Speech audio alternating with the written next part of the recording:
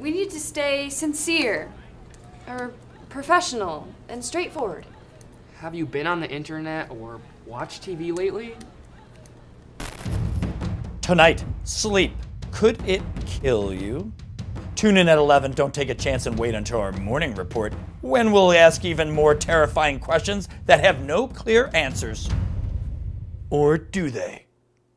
And in breaking news, something we saw online which may or may not be true, but we're going to report it as news anyway and hope no one does their own research. Bananas!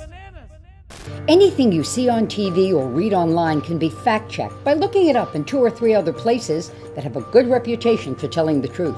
Maybe a loved one shared it on Facebook, or maybe it's something you really want to believe. But if you can't find proof in multiple places, chances are it's fake news.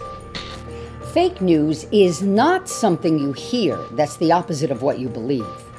Fake news is made up, totally untrue stories. And it's done to make money, to fool you. Fool you. Fool you. Or damage someone else's reputation. It's dangerous, and it needs to be stopped. Fake news is dangerous, and it has to be stopped. Now, let's go on to the weather.